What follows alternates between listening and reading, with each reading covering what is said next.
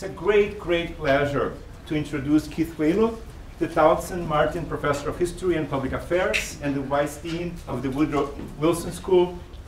Keith Whalen, as many of you know, his research examines a wide array of issues in public health, scientific and technological innovation in medical care, medical specialization, and the role of identity, gender, race, and ethnicity in health and disease thought. He is the author of numerous award-winning books, including The Troubled Dream of Genetic Medicine, Dying in the City of Blues, like just an amazing, a classic in the history of medicine book, and Drawing Blood. He published recently, and he loves books. He loves to write books, right? And read them too. And read them too. Wow, how can one write without read, right? Okay, so no, he's a wonderful writer of books, and he has been very productive, even though he's invested in all kinds of administrative responsibilities as of late.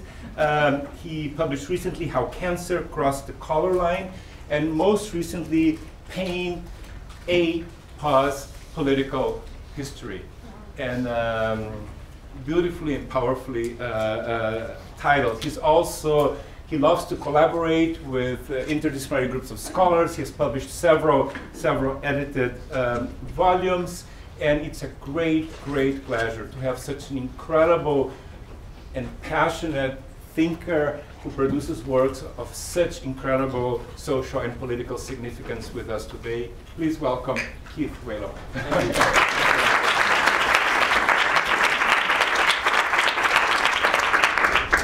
Thank you, João, for the wonderful introduction, and also for the invitation to speak here. And you know, when I looked at the invitation, it was really two different invitations, collapsing a talk for two kinds of audiences. One, an audience that's interested in global health, seen through different sorts of disciplinary lenses, and the other, your conference on visions of care with your visitors in this collaborative endeavor. And so what I tried to do is to kind of reflect on this book that was just produced, which I have to apologize is rigorously American, US focused, but also has a global dimension.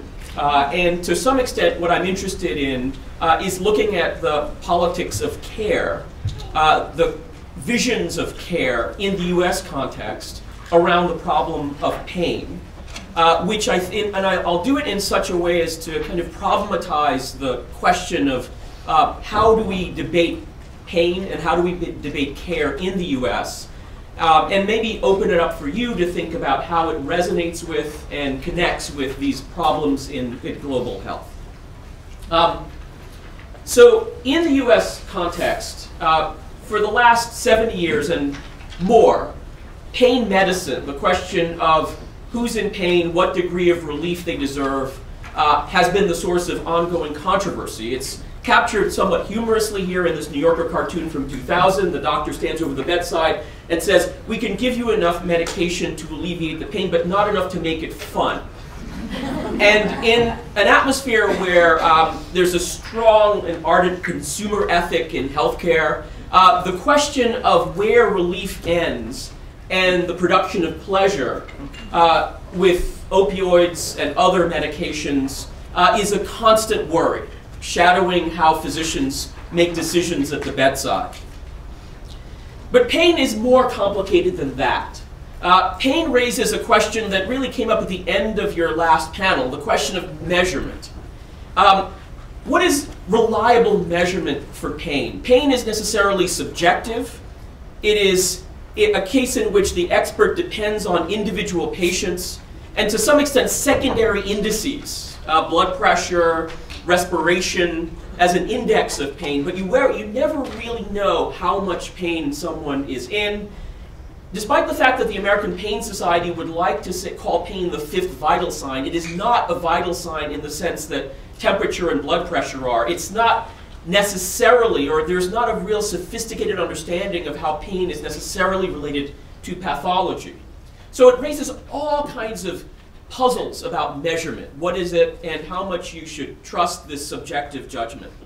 Of course, in the realm of using medications, pharmaceutical agents for relief, it raises another problem of addiction, dependence, particularly when opioids are being used in these clinical encounters, and the shadow of addiction always looms for that physician at the bedside.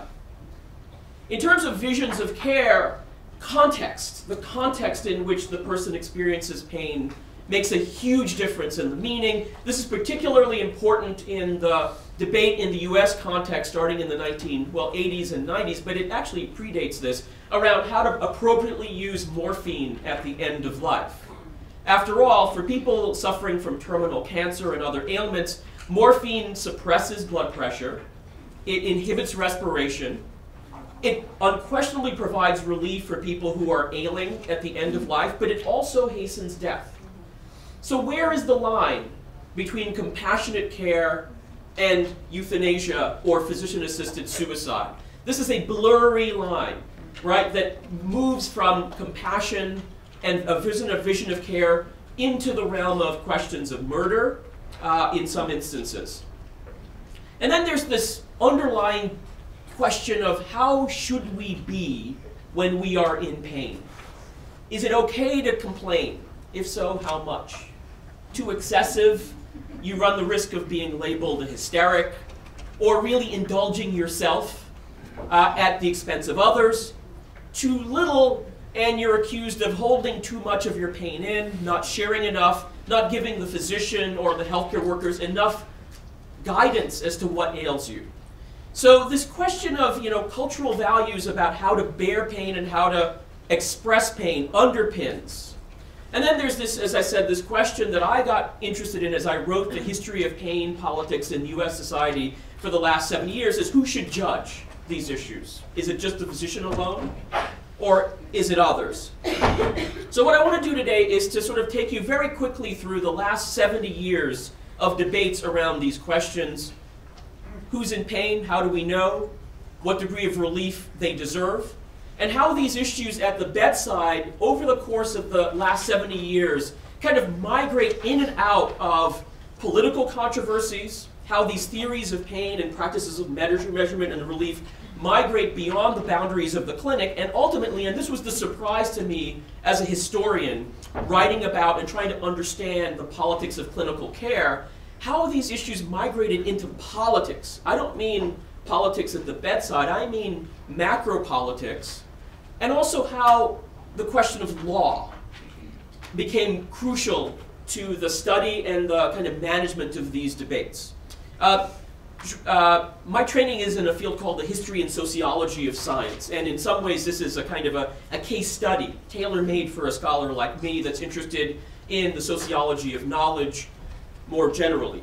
Now when I say the politics, when I have the term political history, I mean politics in two different ways. There's a micro-politics of pain, and that is what I was trained to study was how do disciplines and specialties theorize a problem in relationship to one another. How do molecular biologists think about a problem? How do hematologists think about a problem? Pathologists, and in the case that I'm going to be talking about today, anesthesiologists, psychiatrists, pharmacologists, surgeons, and psychologists, all having their own theories of how to measure pain and what pain is, how do they interact with each other, and how do issues of objective measurement and subjective complaint play out in the doctor-patient relationship in scientific theories. I'm drawing on this micropolitics on a book that's written in 1977 by sociologist Anselm Strauss, who also talked about the politics of pain management, and he said by which he means not political parties, which I'll get to in a second, but actions at the bedside like persuading, appealing to authority, negotiating, even threatening the patient in order to get things done. And this is the kind of micropolitics that interested me in my previous book, Dying in the City of the Blues, where by the 1990s you'd have African American patients with sickle cell disease saying that they had a hard time getting appropriate pain relief in urban settings because before you can get past the agony, you have to convince a doctor that it's real. So there's a micropolitics of relief that's in this book, but then there's also a macropolitics of pain. And to give you a quick sense of what that macropolitics are, you might say that this is an era in the US society where aging and the rise of chronic illness makes pain much more significant as a public health challenge. We have an economy of largely sedentary workers. I'll try not to talk too long in order to encourage you to get out and get some exercise. But this is kind of conducive to... After 6 p.m. Right? You're going to be here all day, right? Case in point.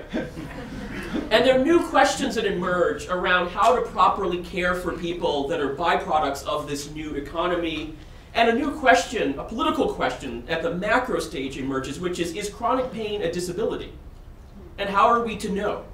And if so, what degree of relief? And by relief, I mean not just relief in the sense that clinicians mean relief, but relief in the legal sense, as well as in the social sense. What degree of relief should be granted? And rising concerns about the cost of such relief, the financial cost as well as clinical frustrations. I mean, chronic pain is particularly frustrating to clinicians because people keep coming back, right? If you have an acute care model that says, you know, we have an illness, we have a cure, people go away and they feel better, chronicity is necessarily perplexing and vexing and highly frustrating. It's also the physicians also become gatekeepers to things like disability benefits in this era. And as well as the question of addiction and dependence. You can see already why pain is a fraught area for clinical care as well at the micro as well as the macro political level.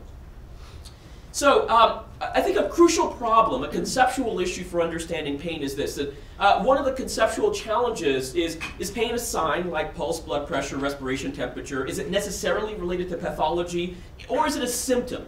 Is it subjective and therefore undependable? This is one of the questions that really confounded clinicians after World War II. Are complaints evidence of perhaps something underlying, like a maladjustment or malingering? So pain, throughout the history I'm going to tell, raised the question of what I call intersubjective understanding and judgment. Another cartoon, no, they're not like us, they don't feel pain. How are we to know? Well, one of the characters I follow in my book is who later became known as the founding father of American pain medicine, a guy named John Bonica, who in 1974, he's asked in the US News and World Report, Dr. Bonica, what is pain? Can science actually define the sensation? And he says, if you ask 100 different authorities that question, you would get 100 different answers. Pain, throughout its history, raises this question of how you weigh objective and subjective evidence in the clinic, in the science, but also, as I said, ultimately in law and in politics. And I think the thing I'm going to try to illuminate today is my surprise at seeing the role of judges in deciding these questions of who's in pain, how pain should be judged, and what degree of relief people deserve, not scientists and not clinicians.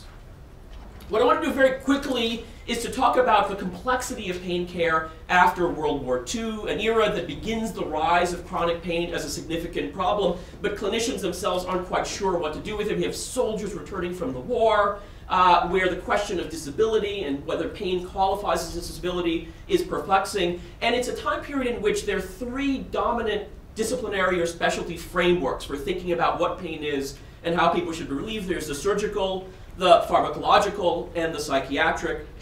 I want to take you through the 1960s, an era that sees, you might say, the liberalization in pain theory and pain care, symbolized by a new theory called the gate control theory, but also ultimately by the 1970s, the embrace of a wide range of new ways of relieving patients, patient-controlled analgesia, acupuncture. It really is a liberal theory and a set of liberal developments for a liberal time in American culture and society.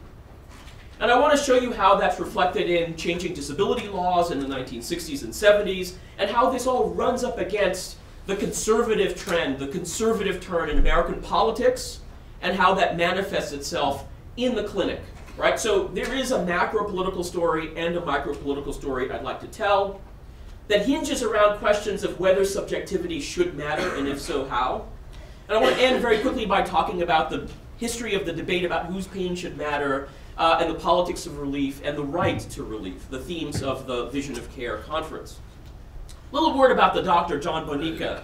He emigrated to the US from Italy in 1928. He got his MD in 1942.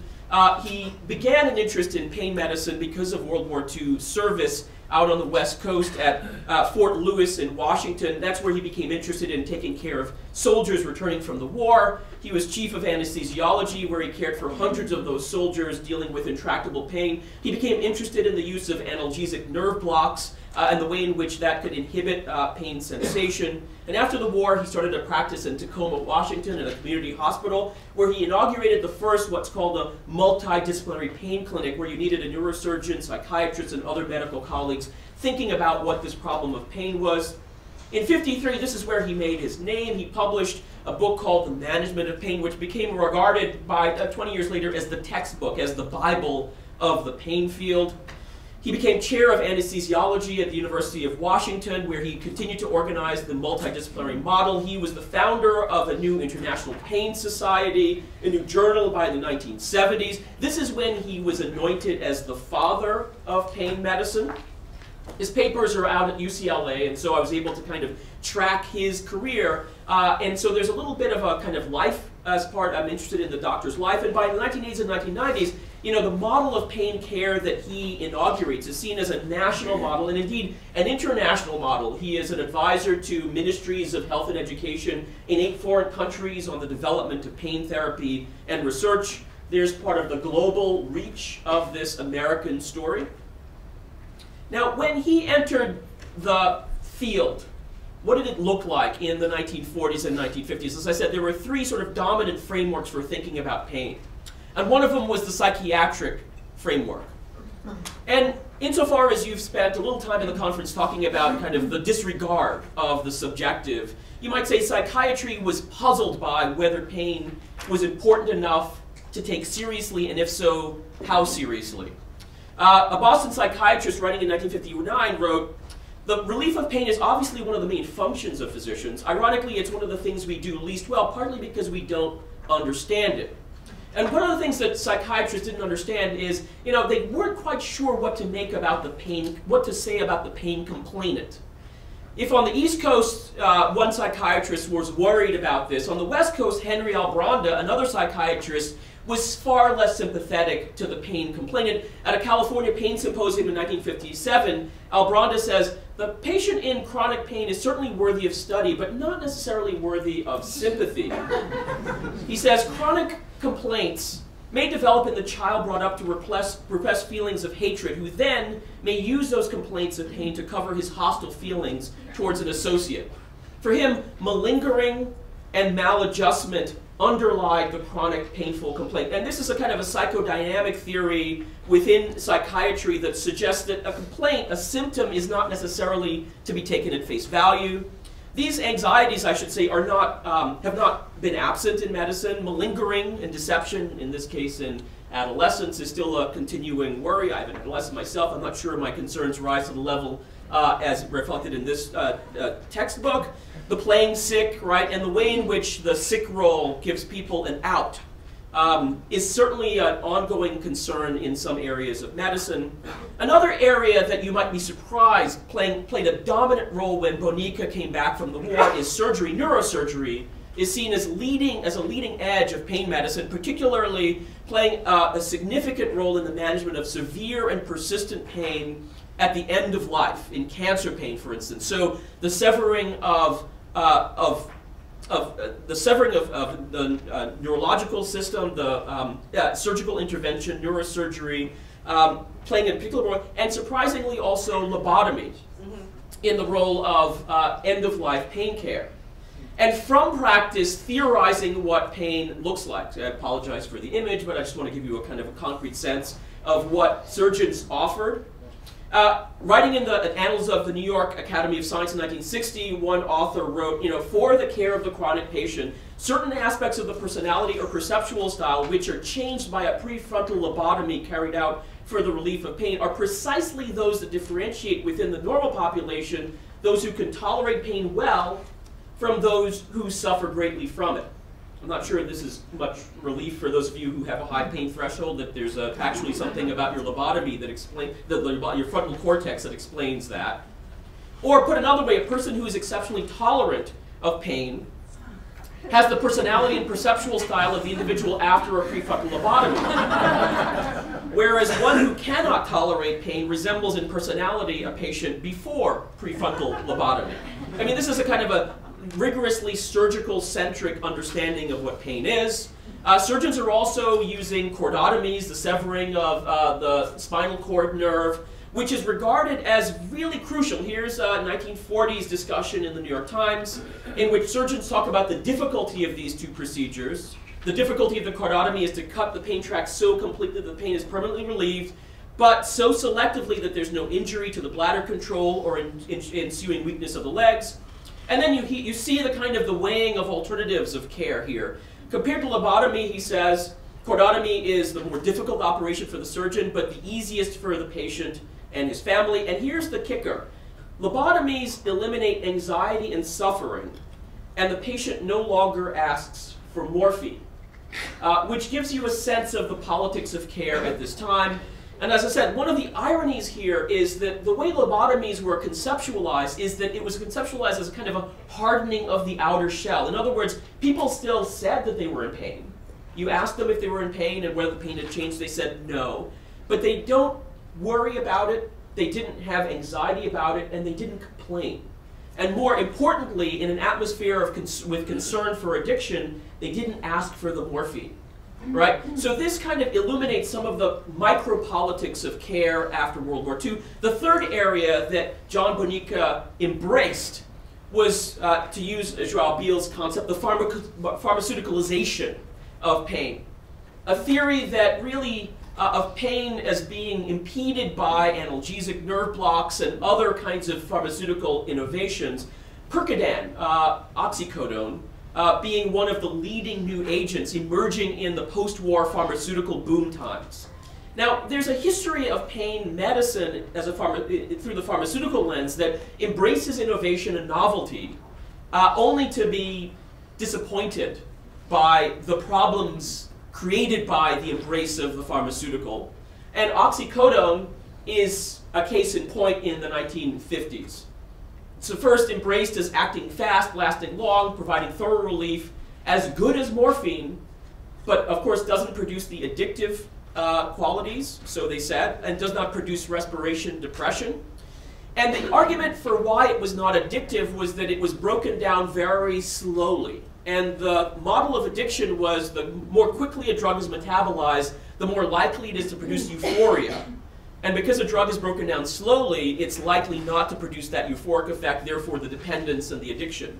Ironically, oxycodone came back again in the 1990s as OxyContin. And the idea for OxyContin was that it was going to be time release. So what they didn't anticipate is that if you chew it, it's no longer time release. But it's the same product, oxycodone back in a new form. This is also the time period, and this is what John Bonica really devotes himself to. Now, why did these different pain theories matter in the context of the 1940s and 1950s and into the 1960s? Well, there was a private sector concern. The rise of the drug industry provokes on the West Coast for California Attorney General Stanley Mosk a concern about whether this is affecting clinical practice and leading to new kinds of problems of, you might say, unintended effects of pain care. As Mosk is concerned in 1961 about the high-powered campaign waged by the Endo Company, the producer of Percodan, among doctors and pharmacists, and he also bemoans the drug company's apparent influence on the California Medical Association, which had weighed in on whether Percodan needed strict controls, triplicate controls, or could be kind of prescribed individually without broader monitoring. You can see the kind of the politics of care entering the political arena in the early 1960s, particularly around drugs, when you have Edward Bloomquist, who works with the California Medical Association, saying, maybe there's that we need to have how the theories of addiction should shape our ideas about the control of this particular agent of relief. He writes the following that gives you a sense of the kind of politics of care as they're entering the legislative arena. He says, the drug has acquired the unenviable status of being the principal choice as a substitute for heroin by California-based heroin addicts. The irony here is that today we talk about OxyContin leading to heroin use. Then the concern was whether heroin users were turning to Percodan. He also has the theory of unstable personalities, a situational one. He says, it may seem odd that California has become the center of Percodan use. Two factors may contribute to this. California has an undue share of unstable personalities who welcome bizarre methods of escaping reality. Well, he was right, actually, because the times were changing in California. California, particularly Northern California, did have a larger and larger number of people who were looking for a means of escape. Not just drugs, but also lifestyle was part of that. But it's also this context that leads him to, as well as US senators, to look closely at Percodan in terms of the politics of relief. So I just want to give you a sense of the fraught environment in which John Bonica enters, and the role of the gatekeeper, the role of the anesthesiologist, was somehow to navigate these complexities. When was a drug safe enough to warrant what kind of regulation? And he worked very closely with the pharmaceutical industry, always aware of the broader political economy of care. Well, this began to change in the 1960s with the arrival of an alternative theory of relief. We know it today as the gate control theory. And interestingly enough, it's a product, it's a child of the 60s, in the sense that it is a theory that comes to medicine from outside with a very reformist impulse. Its authors are a Canadian psychologist named Ronald Melzack and a British physiologist named Patrick Wall. And they come up with a theory of pain that increasingly has traction politically and socially and clinically in the 1960s. And part of their argument is that surgical theory is just wrong. The concept of a pain center in the brain is totally inadequate, they argue in their path-breaking article and then subsequent book, to account for the sequence of behavior and experience. Indeed, the concept is pure fiction. The thalamus, the limbic system, the hypothalamus, the parietal cortex, the frontal cortex are all implicated in pain perception, they argue. And they also argue that pharmacological theory is too narrow, that pain is more than just stimulus, nerve, spinal cord, and brain. Pain is individual psychology, neurophysiology, it's past history. You've had those experiences in the past and you see them coming at you again. You'll react differently than if you didn't have that experience. It's the context, end-of-life pain different from childbirth pain, and it's also personality. And they move the conversation to questions of perception. Very difficult to study, but they say this is really the key question we should be tackling. Ron Melzack becomes something of a kind of a theory entrepreneur. He's a critic of the dominance of surgery, psychiatry, and pharmacy in pain medicine. And he says, you know, the reason why we emphasize these is really a historical accident. These happen to be the fields that are growing and dominant after World War II. Radical surgery, the rise of the pharmaceutical industry, and the role of psychiatry after World War II. He says if we can recover from a historical accident, other methods deserve more attention than they receive. And looking back from the 70s, he saw gate control theory being the writing in on a zeitgeist, opening up and liberalizing pain medicine and our theories of pain.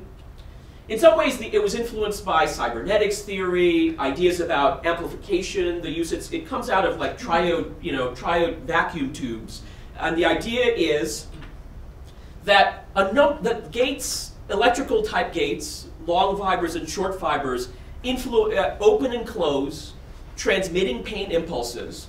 But the things that open and close the gates could be many, not just drugs, and not just the severing of the spinal cord, but also hypnosis, suggestion, relaxants, and just sort of general talk therapy. So you can see how this theory opens and creates new possibilities, new alternative methods should be explored. Now, once again, why do these theories matter? Well, it turns out that these debates, Henry Albranda's concern that pain was really a byproduct of maladjustment, or these theories about whether pain perception was real or not, mattered because in 1956, the US government and also the California government had established new disability benefits. Within Social Security, President Eisenhower had signed legislation creating the right of disability benefits within the Social Security system. He'd done so reluctantly, pressured by Democrats. In some ways, this was a kind of a backstop against the idea of nationalized medicine or national health care. And one of the new questions that emerges once you create that disability benefit is what evidence establishes the right to make a claim, compensable disability? And where does pain fit? After all, disability is, you've lost a leg, you've lost an arm, a soldier comes back from the front, they've lost a half of their jaw, they can't walk. Pain? Chronic pain? Does this fit? As cases come before the Department of Health, Education, and Welfare, it's the secretary who often judges. There's an appeals process if you're rejected, and if you're rejected yet again, you seek relief in the federal courts.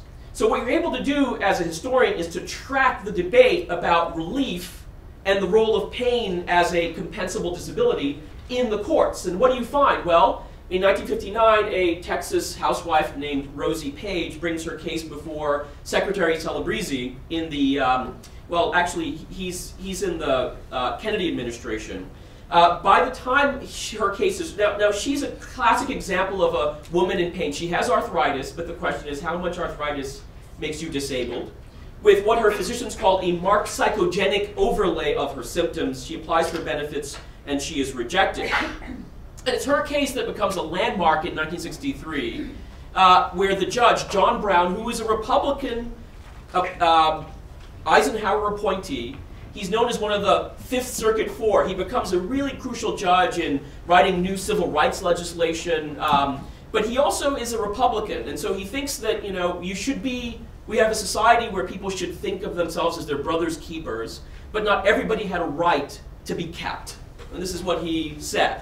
So he thought of laws as kind of being built around those principles, and in the landmark case of the Brown v. Celebrezzi, it's his decision that makes pain and subjective pain into a compensable disability. He writes, if pain is real to the patient, the disability entitles the person to the statutory benefits.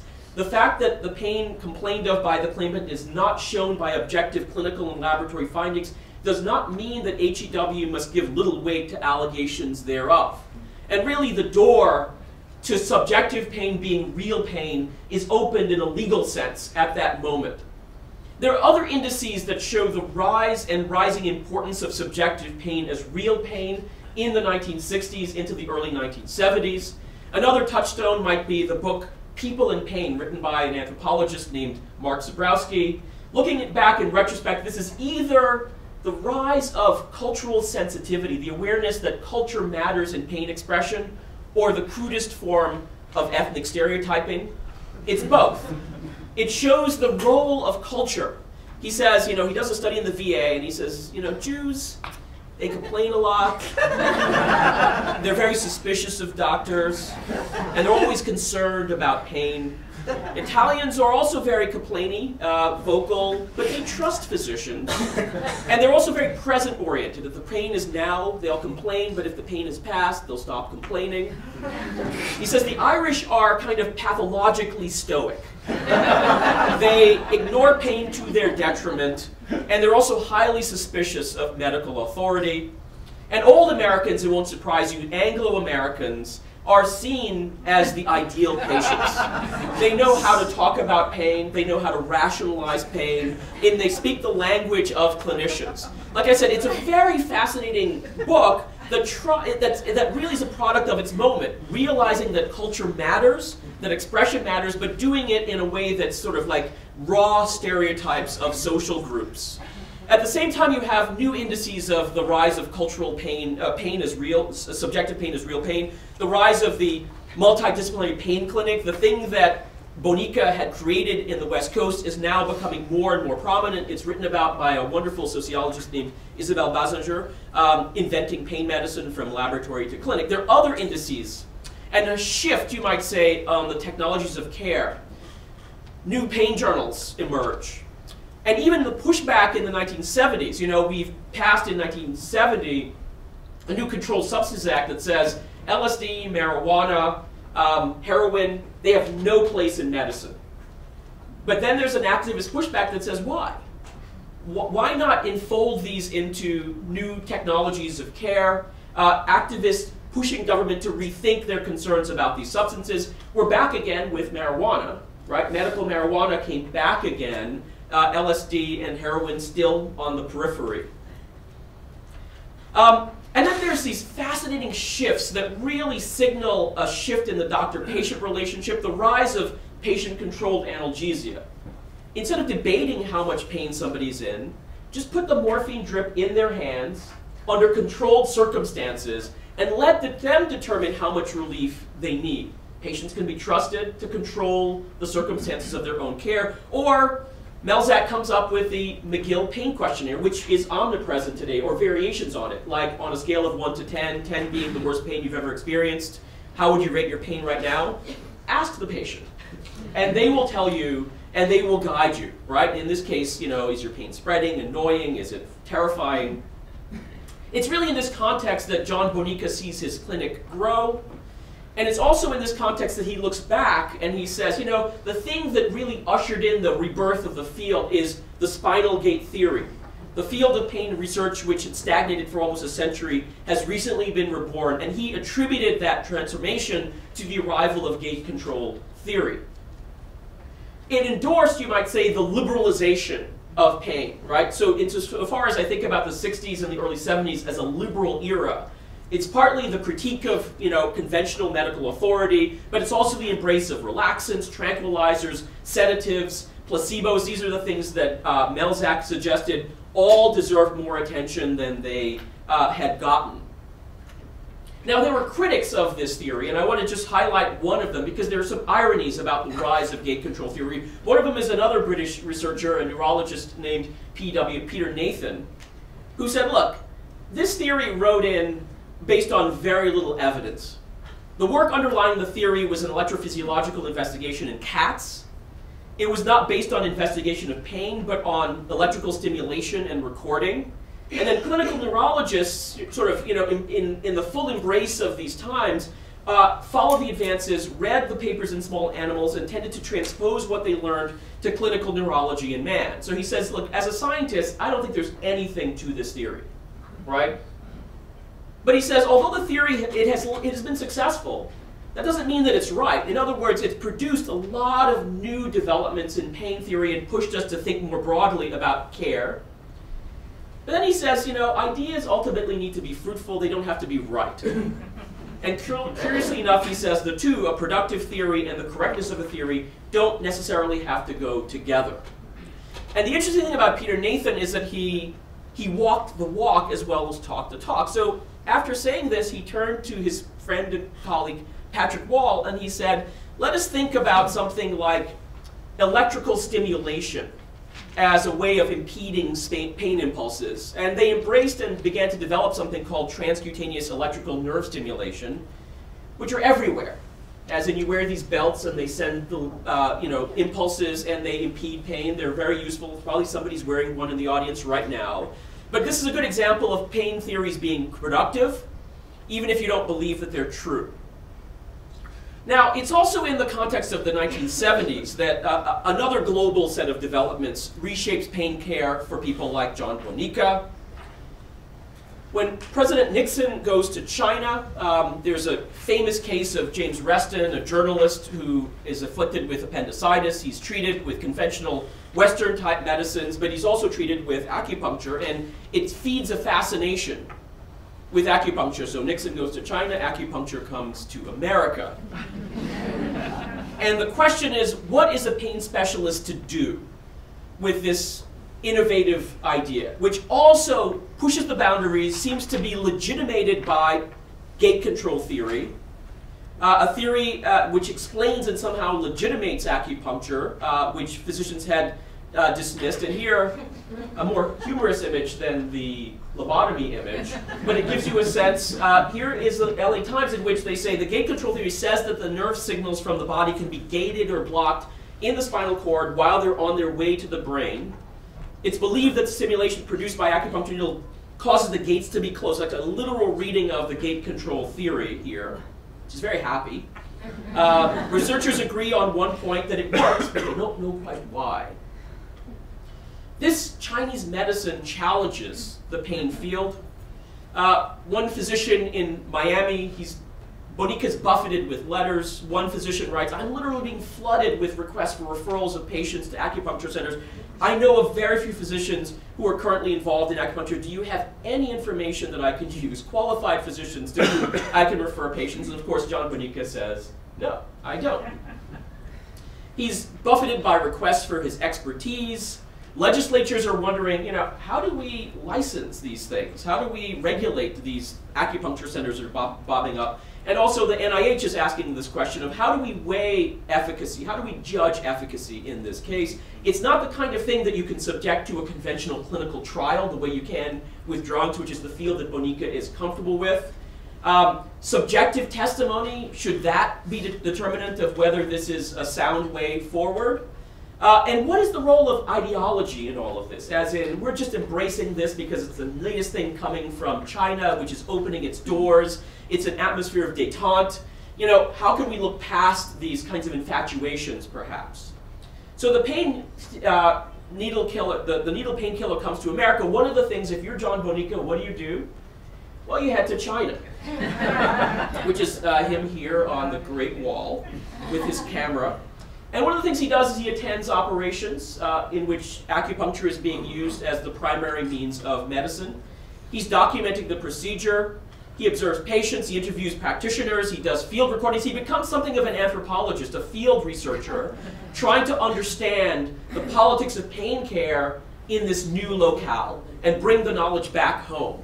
And it's interesting what he observes because whereas I was interested in writing about the politics of pain care in the US, by following Bonica, what I realized is that he was an astute observer of the politics of pain care in China. In his field book, he writes, the patient undergoing the lobectomy commented that he was pleased to have the opportunity to participate in this kind of anesthesia, which was only due to the progress promoted by Chairman Mao.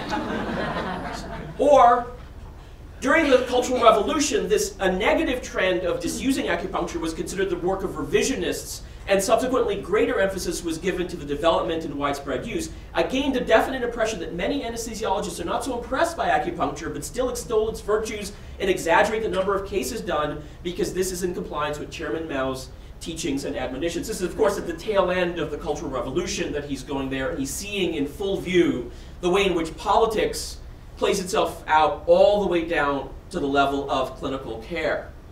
And that's actually what I'm interested in doing as well. So it was fascinating.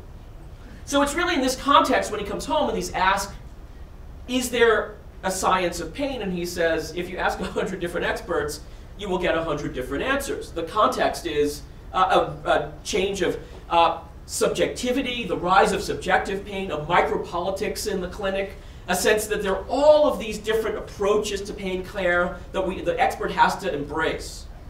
One of the architects of a new approach, the patient-controlled analgesia, is Philip Zexer in New York.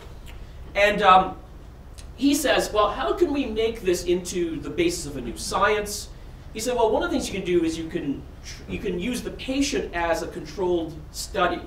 That is, you can have the patient on one day administer standard analgesia, but maybe on another day give them a placebo, another day give them a new analgesic drug, and then you actually use how they treat themselves as the basis of having a new theory of pain relief, like efficacy, etc. And he also points out something that's interesting to historians of science, which is the idea of multiple discoveries in different places. It turns out that 4 different researchers came up with this idea of patient-controlled analgesia in Leeds in the UK, in London, Ontario, in New York, and also in Palo Alto. Before I conclude, let me just say that it's this era of liberalization in pain theory that begins to run up against that lingering anxiety about malingering, and whether we were creating a system that was too indulgent.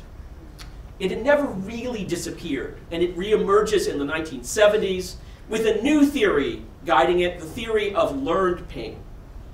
You see it in a 1972 news report at NBC, which is written about the next day. It's a profile of a multidisciplinary pain clinic. It says, look, there are people with burns who were treated effectively here, but there's also a segment on what they call low back losers, whose learned low back pain cost the state of California $102 million a year in compensation. And then there's also the acupuncture segment as well. And it's this new theory of learned pain that emerges and becomes more important in social policy as the 1970s unfold into the 1980s. The irony for me is that a theory that started with electrical recording in cats that led to the liberalization of pain medicine under the guise of gate control is now confronted with a new theory of pain that has its basis in the study of dogs. It's the brainchild of a University of Pennsylvania psychologist named Martin Seligman, who writes about this theory of learned helplessness in 1965, and it's based on a study, a Pavlovian study of dogs, where the dogs are subjected to painful stimuli, but restrained and unable to escape the stimuli. They grow accustomed to enduring that pain, and then when they are unrestrained and offered the opportunity to escape, they perceive a lack of control, and they exhibit helpless behavior, thus learned helplessness. Now, the interesting thing is this theory does not take off in the 1960s, given what I've described about the culture of the liberalization of pain theory in the 60s. But it's really in the 1970s and 80s that you start to see its broader application in social policy. By the 1980s, you might say, social policy those who do social policy are looking back and saying, over the last 20 years, as Zeiser writes, a significant number of federal cases of disability were decided in which the alleged disability was wholly or substantially related to pain. So there's a way in which the system has grown to accommodate pain as a compensable disability. And you have a society now that is confronting the consequences of this vision of care and this ideology of care, liberal trends, relief in the name of compassion, social justice, individuality, the acknowledgement that subjective pain is real pain, and intersubjective understanding, now confronting new conservative impulses, the social consequences of indulgence, the feeding of addiction, the creation of dependence, not just drug dependence, but social dependency, malingering, learned helplessness, and not to mention the economic and social costs of building this liberal commitment. And you see this also in the courts, where it's the judges who have to decide what is pain and what degree of relief. So whereas the Page v. Zalabrisi case becomes one reference point for pain in the courts in 1963, by 1975 you see new rulings that say things like this. Pain is not easily diagnosed, but the Secretary is not at the mercy of every claimant's subjective assertions of pain when determining eligibility for disability. And you also see how this theory of learned helplessness by a pain specialist in Atlanta is made to speak to the broadest questions in the political debate of the 1970s and 1980s, the debate between liberals and conservatives. He writes in a book on pain, chronic pain is often a conditioned socioeconomic disease. Majority of patients show pain behavior in excess of biomedical finding. Society has gone too far in granting monetary compensation for escape from work via pain complaints, in a book entitled Chronic Pain, 1978. This theory of pain really manifests itself in social policy. So I looked at the Bonica papers, I looked at, and then I went to the Reagan archives in order to do this project. And about a month or two after Reagan comes into office, it should not surprise any of us that one of the questions before the Reagan administration, who argued that government wasn't the solution to our problem, government was the problem, that government programs had fed dependency, the growth of welfare, this liberal commitment needed to be scaled back. And when you go into the Office of Policy Development papers, the memo written by Peter Ferrara really puts this on stage and puts the measurement of pain front and center in the Reagan Revolution. He writes, over the years, the disability benefit provision was significantly over-liberalized as compared with the original concept of paying such benefits only for truly permanent and total disability. Their proposal would change back the definition of disability so it would rest solely on medical grounds and would not take into account vague factors which are so difficult to determine in a consistent manner. Many pointed to the same story. Disability benefits had ballooned multifold. The growth was particularly rapid, one observer says, after the rules were broadened to include mental disabilities, addictions, and subjective states like intense back pain. Reagan's attempt to kind of roll back this commitment.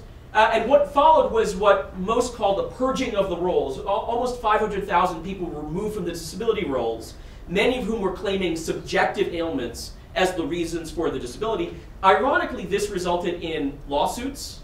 It threw the question of pain determination even more into the courts than it had been before.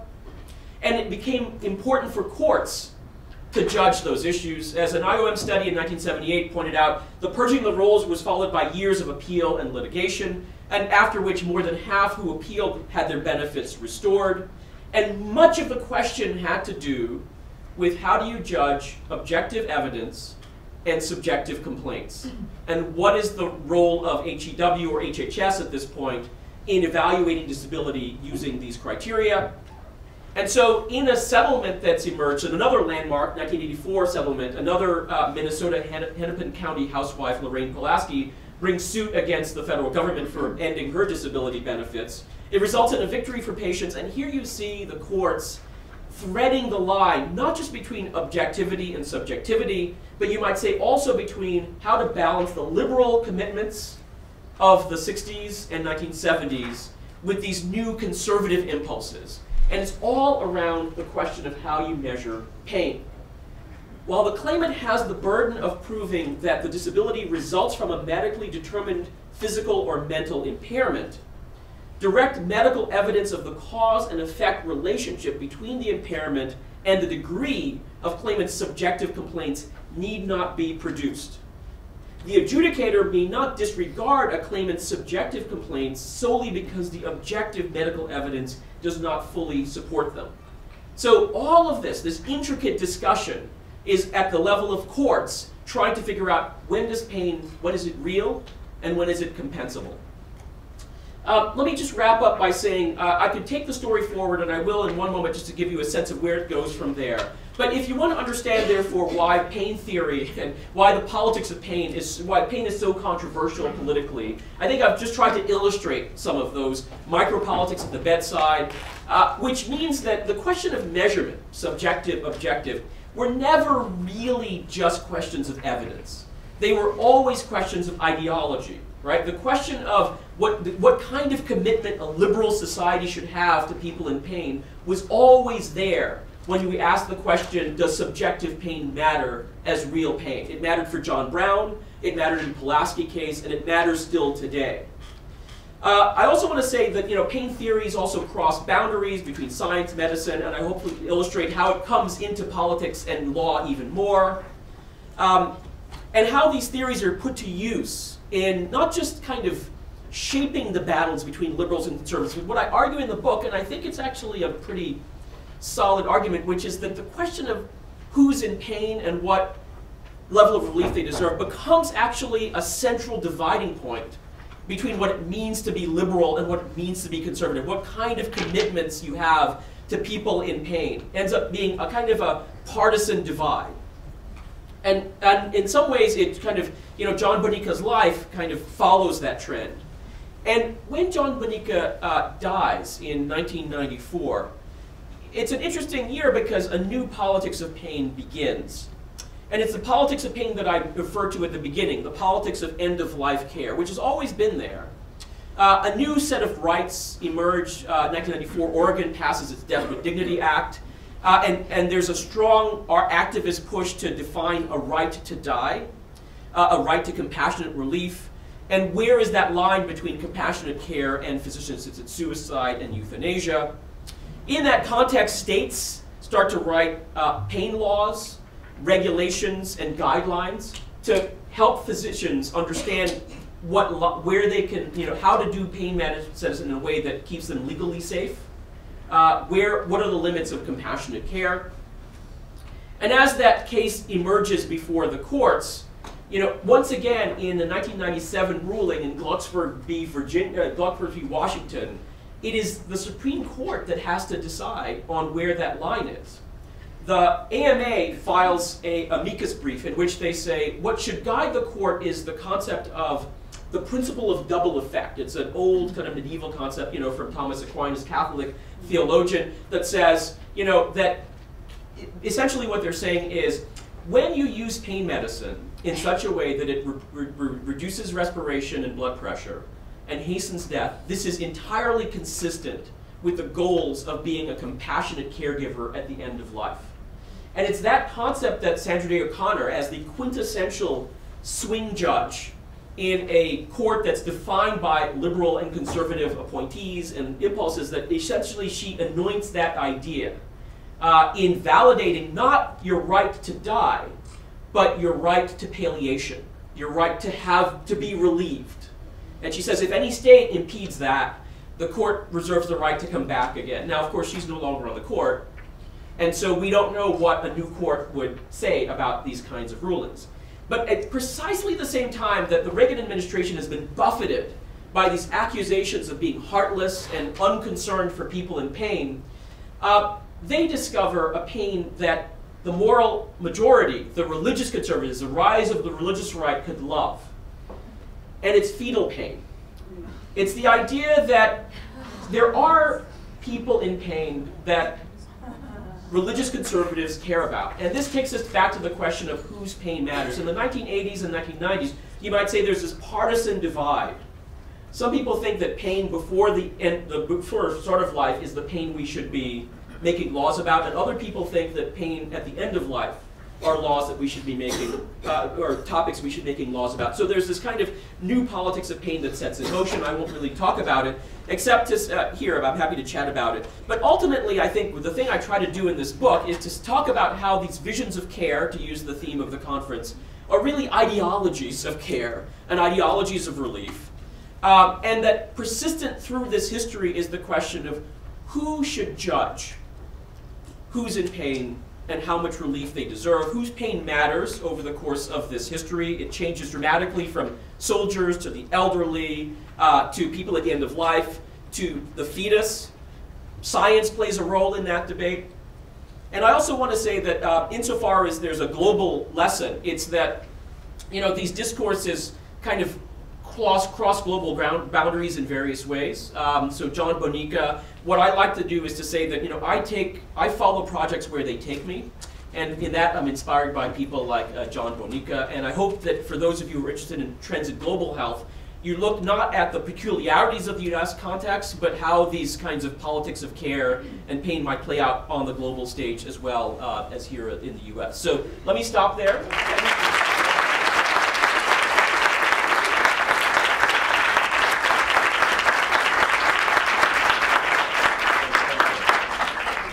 Thank you for your beautiful lecture.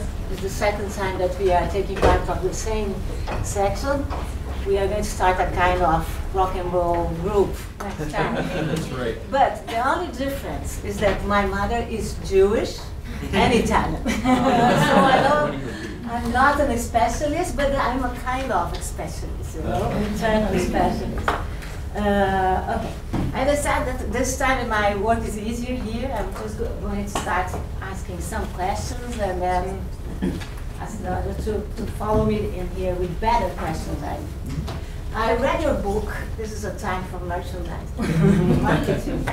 It's a beautiful book, Pain and Political History. I just want to start with the way you start, using a quotation coming from President Clinton, in the 1992 campaign, when he said, "I feel your pain." It's very interesting the way you deal with this, because you started a whole debate between, as you were mentioned, liberal and conservative, and using the response of Schlesinger, how do you have to say? Or Schlesinger, yeah. Schlesinger. That said, "I'm not here to deal with feelings. I feel your pain is bullshit." No? Pain is a central word in our world.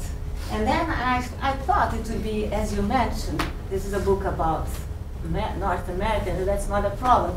But then I went to the speeches of our presidents. For example, President Lula. President Lula, in his first speech, he said, "Our pain in Brazil is big, but I hope that our power and strength, it will be bigger than misery." Later on, in 2009, Lula came back with this kind of subject in a more direct way. he said, I want to ask doctors, public employees, and nurses, or those that are here with angry against our mayor, or perhaps blaming me as a president, and he wrote, for God's sake, do not abandon people that come to you. Meet the people with a smile in the face, in a polite way, and if your neighbor can be dying with a kidney stone, that is for me, he said, the worst pain in the world. But one can have a stomach ache, a kidney ache, or a finger ache, or a headache. And even he said, sometimes you have a pain because you drank a lot of sugar cane, pinga. But the most important thing is that each one makes bigger his or her pain. And the doctor is the one that knows all the pains and those who need care, and knows everything about those who need care. I just use those speeches coming from President Lula and try to put together with one thing that you came up in your conclusion. Pain has nothing to do with thirst, but rather with drama. I immediately thought about, as a politician, as an anthropologist, drama in the sense of Victor Turner, drama in the sense of a model that reflects but creates, is a product that produces. So, questions. First thing, in your book you show how politicians, scientists, physicians, and are very important actors in this kind of theater, as you put it here, theater of compassion. How could you describe your position as an historian in this drama? And a drama that has a lot of circularity, and a drama that has a lot of reflexibility. Second question, and then I'm going to go. Reading your book, one can see a very chronological and really an historical process of one side controlling pain, in the other side taking part of the theater. I live in a country, and the doctors that are here can say that I'm completely wrong, that people like to mix everything. So you go to a doctor, but you also go to a popular doctor, an Afro-Brazilian doctor, an indigenous doctor. You also go for natural medicaments. So pain, in your opinion, yes, it's very clear, it's a question of ideology. But as someone asked before, pain is also a kind of desire for miracles. I'm using Mark Bloch's idea of the miracles can produce a lot. To end, I remember a quotation coming from Lewis Carroll, from Alice in Wonderworld. And I think you remember that Alice had a big problem trying to enter in this new world. And then it was Humpty Dumpty that said, you have to drink it. And he gave her 2 bottles. But in the 2 bottles, it was reading the same sentence, drink me. And then Alice said, how can I know which one I have to drink? Because what I know, what she knew, is that if she would drink one, she will be bigger and will never enter in the new world. If she will drink the black one, she will be smaller and enter. And the answer was, those who believe in formulas are always wrong. So let us talk a little as an anthropologist about this idea of believing and miracles, and how we could write this story that is a beautiful story, but another story that could be not very like chronological, but a story that could mix temporalities and mix different kinds of explanations. Thank you very much. Thank you. Thank you. That's wonderful. Well, you're asking 2 questions that are really wonderful, but they're taking me back to my disciplinary roots.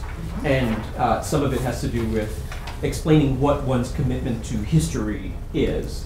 And the way I would put it is that my commitment as a scholar is to trying to show that the kinds of debates that we have today, which are too easily read through the lens of whatever the current fascinations might be. If you remember when Ronald Melzack said, just because we live in a time when surgery, drugs, and pharmacology are in the ascendant, that doesn't mean that's what pain is. Yeah. For me, what a historian does is that by moving back in time, starting in a different place, and then figuring out how we have come to be having this debate, it allows me to gain some kind of critical perspective on the present.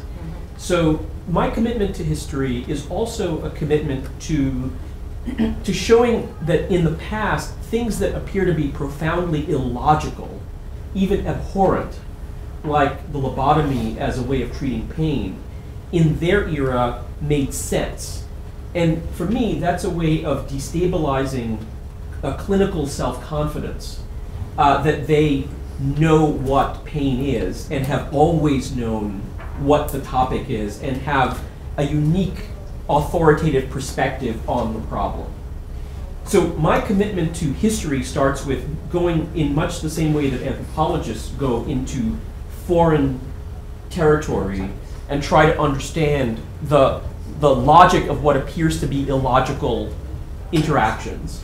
My commitment to temporality is to ask the question, how does that change? And what changes that? What changes surgical self-confidence? What changes, and how those changes sometimes stem from developments that have nothing at all to do with the claims that are made in any given time period. So to be committed to a history perspective is to be committed to the idea that the process of explaining where we are today is something that requires like effort, and it requires attention to the nuances of and the vagaries of how things change. Which is why I tend to be committed to temporality and committed to understanding a different time period as a lens, and then to show the fact that because by doing that, I think what I think a historian can do is to show that our debates today, for instance, the debates about heroin and OxyContin, not only have we been there before, right? And so there's a kind of a critique of forgetting, and there's a critique of the ahistorical. That is to say, when you don't know history, it's that you don't actually have any clue why we're even having this discussion in the first place, right? So that's the kind of strategy I've taken as a historian. So the question then, your second, I mean, I could sort of talk a little bit more about history. I mean, I could keep talking about what it means to have a historical commitment that's married to a kind of a sociological impulse as well, which is what I also am trained in, and committed to the sociology of knowledge.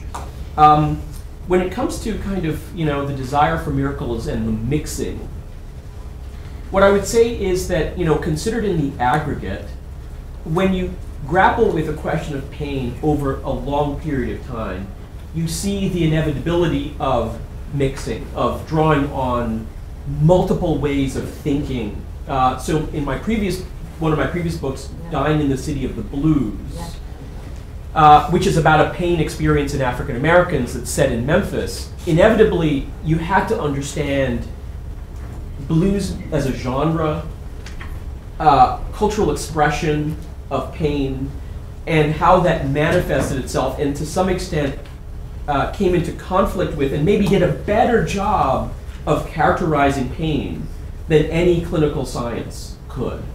So that's the other commitment that I have in doing history, which is to reach back in time, but also to find the kinds of conversations about what pain is that may not embrace miracles per se, but also show the problem of thinking too formulaically. I mean, I think that the problem in medicine today, or the problem in the academy, is to apply formulas too rigidly to try to understand social and medical phenomena or health phenomena.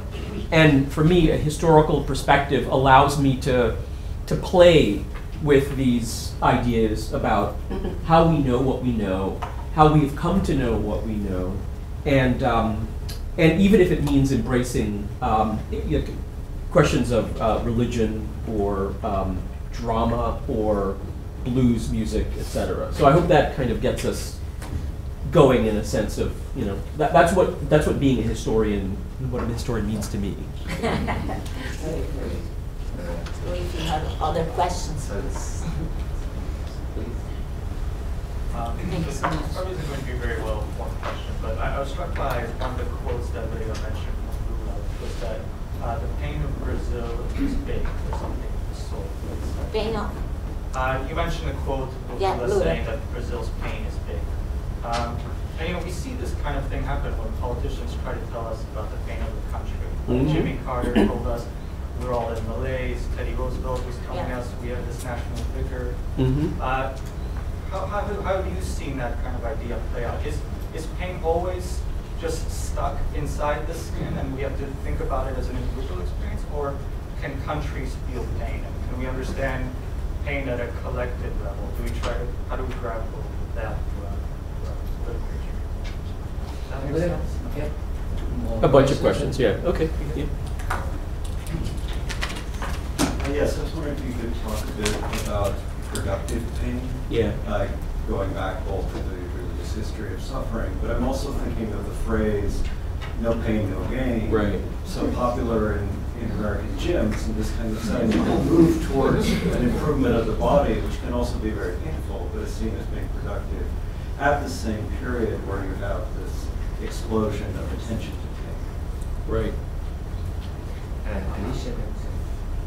I just wanted to sort of follow on to those questions and ask whether, in your research, if you noticed any sense of kind of an American exceptionalism with respect to pain. Like I know you're, you sort of outlined the liberal versus conservative discourses around pain, but I wondered whether you've also found sort of a peculiar American sort of attachment to pain, perhaps maybe rooted in sort of religion, through discussion of Jesus, etc. Right. And Cesar.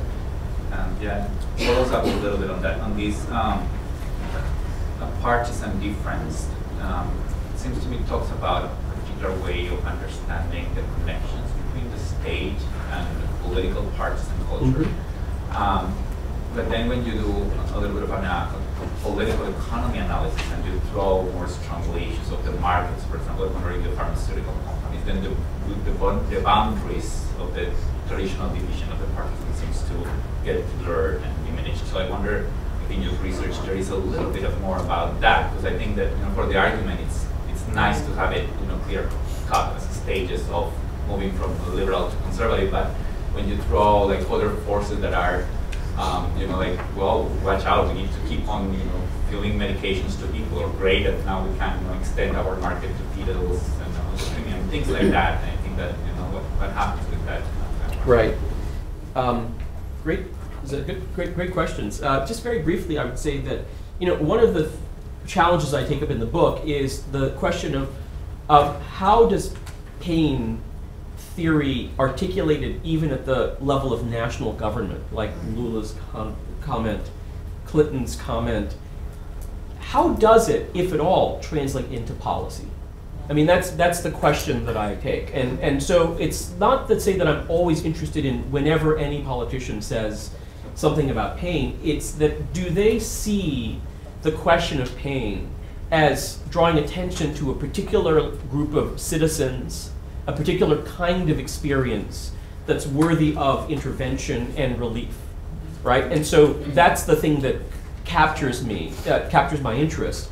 So one of the questions I would ask about Brazil is when Lula makes this comment, what are the policies that he is then promoting that makes good on this commitment so that he can attach a particular legislation or a particular set of legislative, or is it just a kind of a generalized comment that, you know, I feel all of your pain? The critique, now I'll take them in a couple of orders, but the liberal conservative thing, even though I play it up here, one of the things that I do in the book, and I'm committed to, is the idea that the lines between where liberal and conservative commitments cross are actually very fuzzy. So it's Jimmy Carter, the liberal that Reagan attacks, who actually starts the continuum review process for people on disability. What Reagan does is he grows that in scale, and then he criticizes liberals as having a flawed sense of judgment about who's in pain and being misguided. And in some ways, it's a high point in the emergence of a partisan divide. But I would say up until then, the partisan divide isn't as clear. So there's a way in which the political rhetoric reinforces the idea that there's something called a liberal pain commitment and a conservative one. I'll come back to this kind of liberal conservative question in a second. This question of productivity is really interesting. So when Judge Brown in 1963 validates pain as real, subjective pain as real pain, he refers to a 1937 court ruling by a judge named Learned Hand, a very important and influential judge in American judicial history, who had previously ruled on the question of disability and disability benefits. And he wrote, I quote, "Some of the best work of life is done under circumstances of disability." And through the 1930s into the 40s and 50s, this was an important reference point in disability policy and in ideas about pain, which is just being in pain or being disabled doesn't qualify you for any benefits. In fact, that could be actually very productive. A lot of the criticisms of new disability policy is about the fact that it's overturning this commitment to work under any circumstances. And in some ways, when Reagan comes into office, it's that model of productivity, getting people back to work, that is important. Now, the drug companies, what's fascinating is that in the history of, and they're able to play both sides of this. So they can both play the drugs are important because they get people back to work, right? The question is, when addiction feeds dependency, then people can't work and become social problems. So how do you find the substance that allows us to get people back to work, to be productive and able-bodied, but not to become social problems? The market, they argue, is good. So the conservatives, that is the neoliberal model, says this is where you need the market to do the work of providing relief. But in an atmosphere where there are also people who don't have access to relief because of poverty, the pharmaceutical industry says we also believe that undertreatment is a problem. And so they also support the goal of people who have not gotten relief, who are underrepresented minorities, African American, in urban settings, because they believe that pain reform also needs to be relieved in ways that liberals could see as valuable, which is bringing relief to people who don't have access to it. So there's a way in which the pharmaceuticalization story can satisfy many different political needs. It's not just kind of a market friendly, it's also doing the important work of social reform. So, I mean, I hope that kind of addresses some of the questions that you raised, maybe not all of them, so I'm happy to come back again. Let's make one more round. Mm-hmm. I'd like to add something, but Laura and Maria and thank you for your talking, it's amazing. And I have a lot of questions, but what I want to ask you is that I've been doing a research in South Africa, and I spent here a year as a visiting researcher.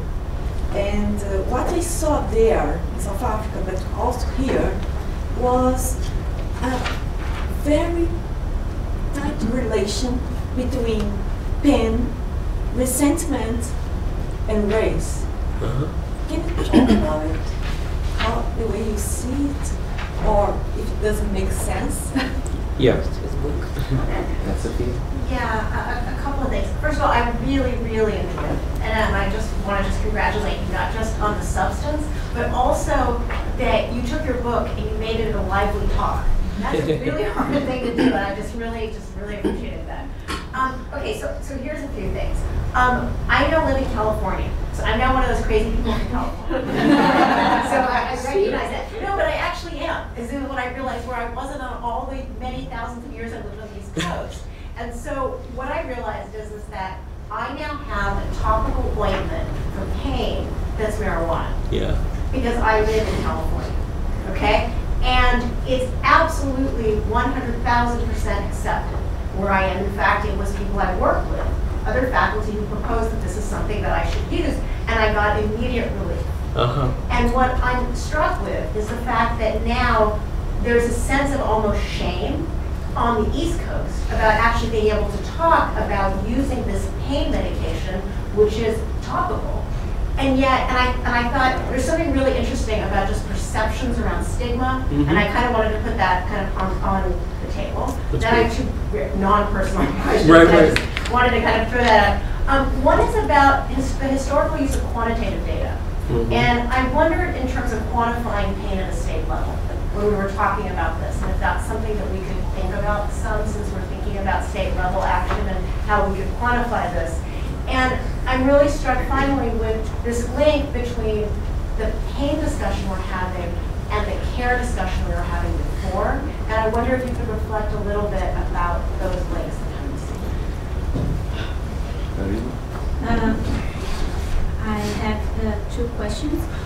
One is I'd like to talk about a little bit more about the pain medication access in development countries. In Brazil, we have like problems to morphine or something in the primary care, and I would like to talk about more in a political way.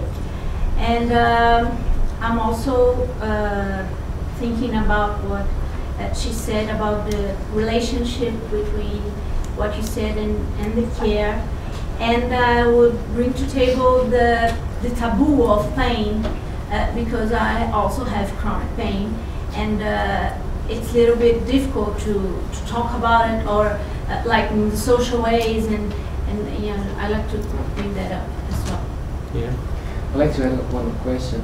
I thought about temporality and the role of the historian, and I'd like to challenge your perception in the present around how do you feel in the present days the political forces and subjects in terms of who is or who are the main gatekeepers of defining what is pain, and if doctors, medical doctors, are still in this place, and if it would be important to take them out of this place.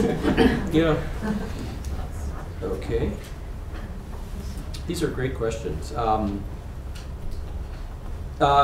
So there was an earlier question about American exceptionalism that actually is part of the question about the developing world as well. And one of the things I would say is that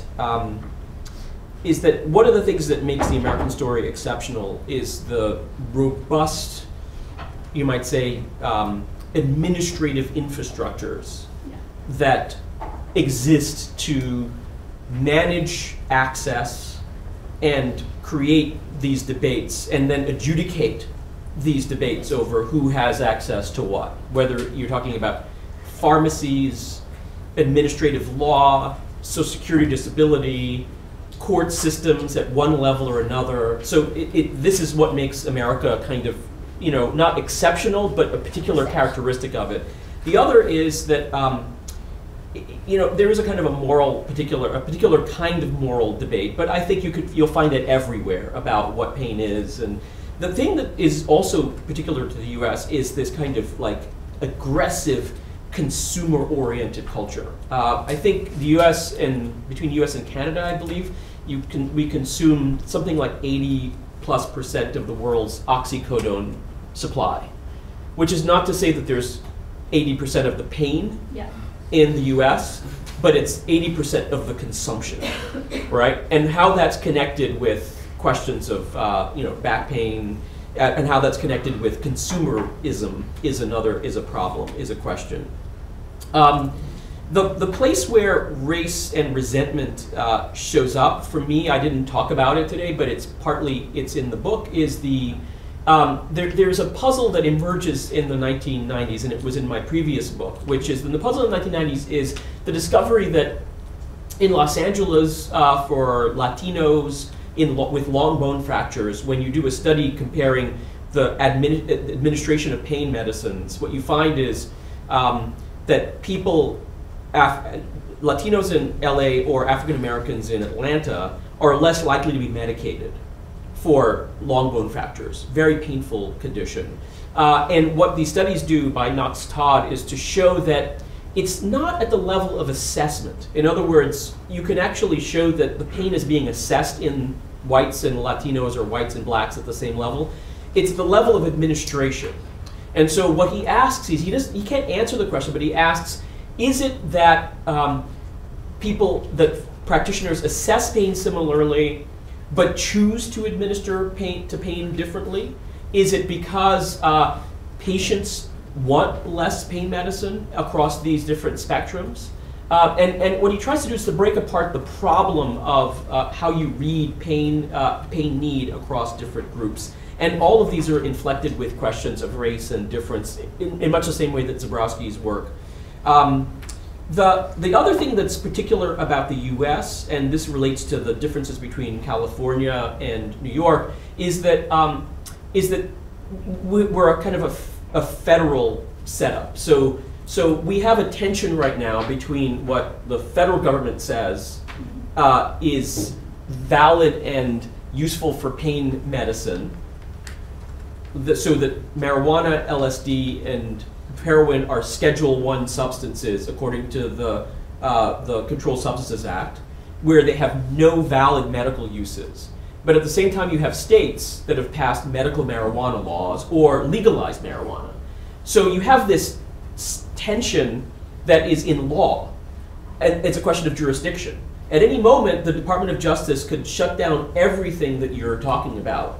And with a change of administration, you could well see that, an effort to close everything that has opened up in Colorado, in Washington State, or in California.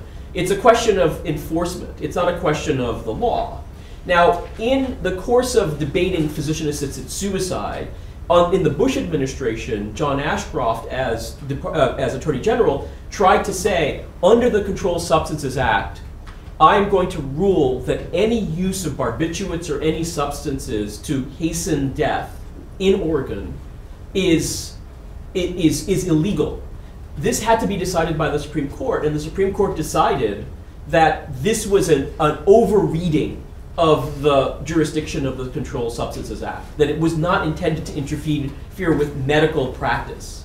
It was intended to interfere with the use of a number of other substances. So what you have is this active debate, which you see playing out in the Supreme Court, as to whose laws matter and whose jurisdiction is most relevant. And that's something that's particular to the United States. That is to say, it's not peculiar to the United States, but it's a particular feature of how we have state laws and then we have federal laws. And it's up to the courts to decide whose laws matter. And I suspect that in the rest of my lifetime, I will see this debate about medical marijuana, about the ointment that you're using, play out in courts yet again. On the quantitative data and how this connects with kind of pain and care, I mean, I tried to kind of suggest that, my concern has been less with visions of care, but ideologies of care and like the investment, but I can't say I didn't attend a whole lot of the early morning session, so I can't really speak in a really robust way of how it connects back, other than to kind of signal that pain is a particularly fraught area for thinking about pain. Thinking about care. there is the question of the taboo, right, of chronic pain. And I think that, you know, the way I would put it really bluntly is that chronic pain is a vexing and frustrating problem for those who are in charge of gatekeeping and who are in charge of managing access to relief, whatever that is. And that's because they have inherited a kind of an acute care model of what healthcare should be.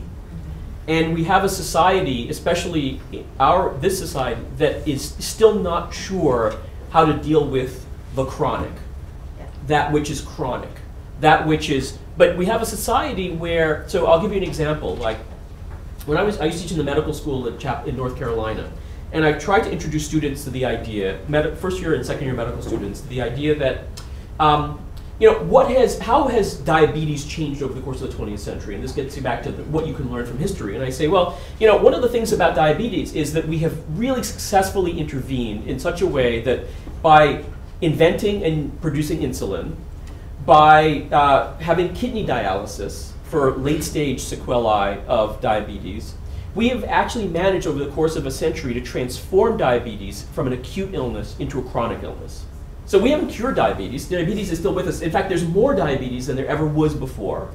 And we've created new laws like the end-stage renal disease law that says if your kidneys fail on diabetes, you have access to dialysis paid for by government. It's an entitlement, right? So we've created this kind of robust infrastructure, and medical science has helped to transform this acute disease into a chronic illness.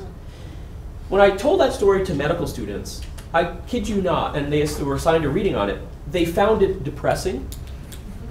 They found it frustrating. And for them, it questioned why they were even in medicine. Yeah. And I said, you've got to be kidding me, right? This is what diabetes is. And they had come into the medical school with an idea that was completely not ready to deal with clinical realities, which is your patients will come back to you again. You're not there to cure diseases. Yes, there are cures, but most of what you will be doing is managing, people with illness, and they will come back again. And you have to grow comfortable with this idea.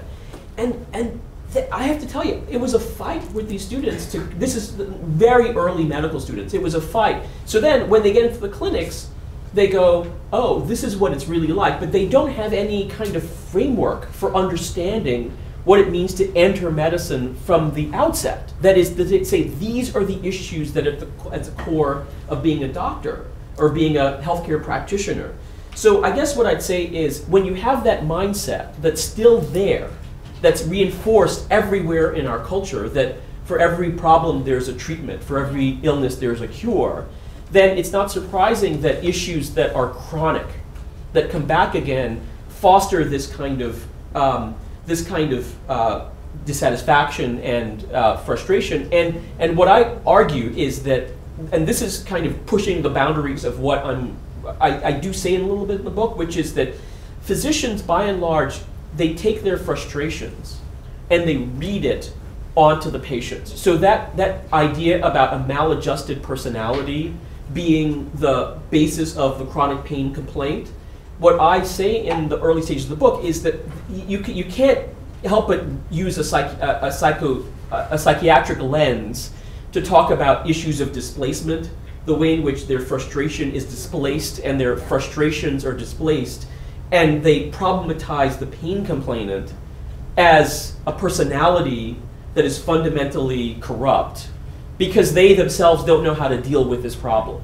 And so that's my end point is to turn attention to the judges and to ask, why is it that they take their frustrations and they characterize patients in the way that they do as an outlet, as a way of kind of communicating about their frustrations. It's really not about the people in pain, it's about themselves. And the last thing I'd say is, who are the gatekeepers? Well, what's funny is it changes over the course of my history. And there's a fascinating moment when physicians themselves People like Jack Kevorkian, right, who is trying to push physician-assisted suicide, or John Kitzhaber, who is the governor in California, in Oregon, or even people like Stratton Hill.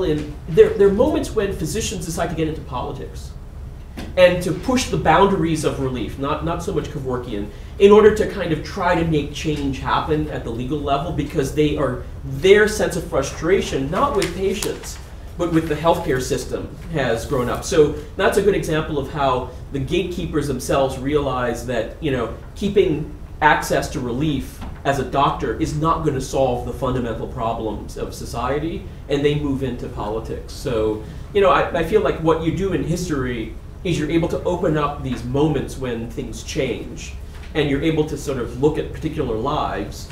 And you know, at the point when John Bonica confronts acupuncture, he has built the pain field, but then he's concerned about policing its boundaries. And you can see him move into gatekeeper mode, where he says, you know, acupuncture is not getting in here, right? And I'm not going to let acupuncture, I'm going to try to be concerned about acupuncture's development, because now I see it as a problem for the pain practitioner. So anyway, I think I've talked enough there. Thank you.